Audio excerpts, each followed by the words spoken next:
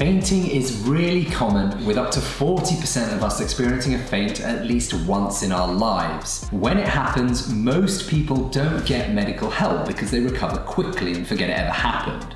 And this is fine for the best part, as long as it happened for an obvious reason, and we'll talk more about that in a second, and the fact that you don't keep having feints too. Most people that faint before the age of 40, usually as teenagers, and it tends to affect girls more than boys. If it happens after 40 for the first time, it's more likely that it's due to a serious cause. When you faint, people pass out or lose consciousness and fall to the ground, and sometimes you can feel a bit sick or sweaty before it happens.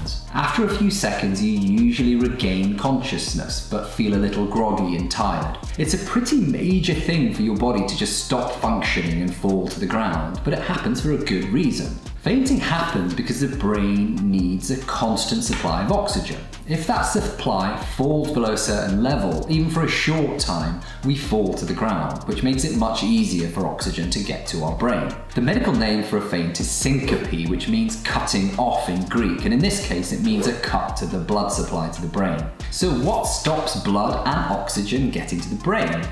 There are three main causes. One is a common faint. This is by far the commonest cause, and it's usually caused by stimulation of one of the main nerves in the body called the vagus nerve, which causes the heart rate to slow down and for the blood pressure to fall. This is caused by not eating or drinking enough, and this decreases the volume of blood in our body and results in less blood going to the brain. Being too hot causes a dilatation of our blood vessels, so it pools in our lower body and less of it goes to the brain. Being very upset, angry, or in severe pain, such as seeing blood, or emotional trauma, including panic attacks. These things activate the emotion centers of our brain, which sends a signal to our body to dilate the blood vessels and slow the heart down, which causes less blood and oxygen to the brain. Also, if we're scared or anxious, we release adrenaline as part of our fight or flight response, which gets us ready to run away from threats. In preparation for this, we send blood to our legs, which is fine if we run, but if we don't, there's less blood for the head, and this, you guessed it, increases our risk of fainting. Also, extreme exercise, like being too hot and stressed, again, less blood to the brain. We can also faint in certain situations, often due to straining, like when we're coughing or peeing or opening our bowels.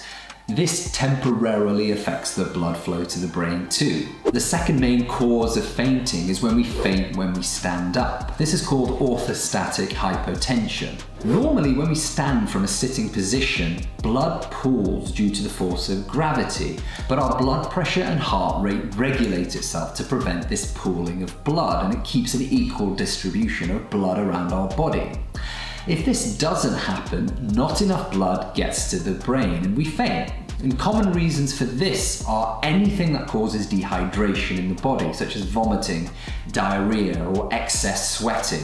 Certain medications, especially those that lower blood pressure too much. We see this a lot in the elderly, and it's one of the commonest reasons for the elderly to fall. Eating a big meal, all of the blood rushes to your tummy after you eat a large meal, and you can't quickly redistribute this elsewhere. That means less blood going to the brain.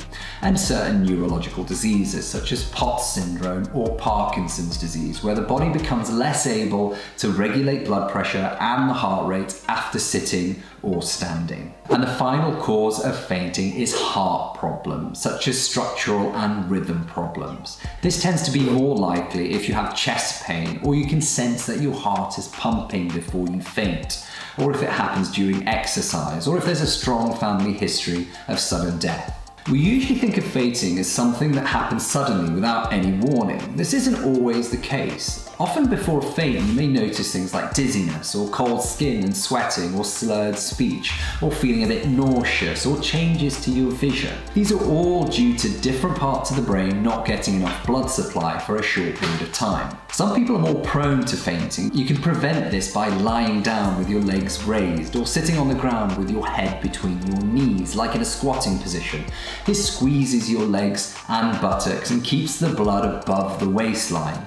Squeezing your major muscles like this applies a form of counter pressure by raising the blood pressure temporarily.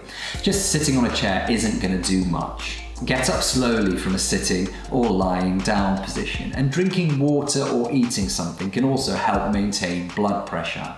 Taking deep breaths, this prevents the adrenaline spikes which can affect blood flow to the brain.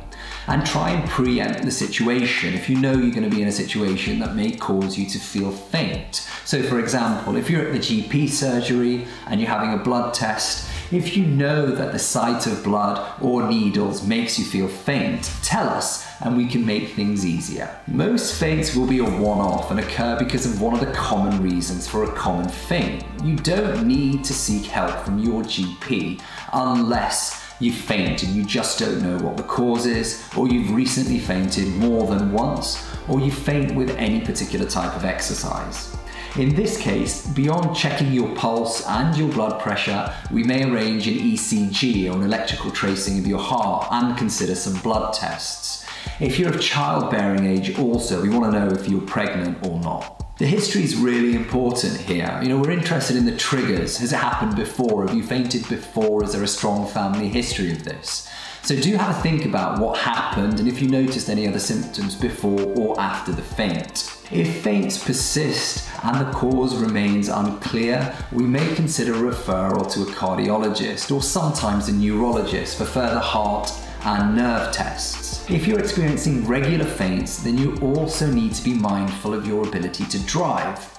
I've included a link to more information in the description below, so do have a look at this. I've actually seen more people faint in the street than I have in clinic or in the hospital, so it's good to know what to do if someone faints. The main things are to keep calm. Often people wake up within seconds. If needed, lay people down on their back and raise their legs. This helps to return blood to the heart.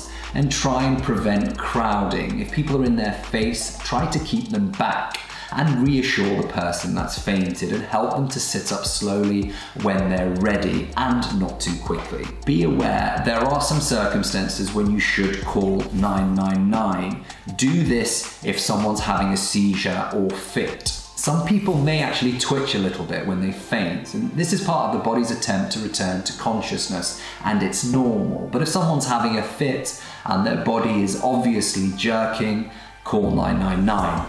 If someone's not breathing, or they can't be woken up after a minute, or they've hurt themselves during the fall, call 999. If you found today's topic useful, don't forget to share with your friends and family and click the subscribe button to stay in the loop. Thank you so much for watching. Till next time, stay healthy.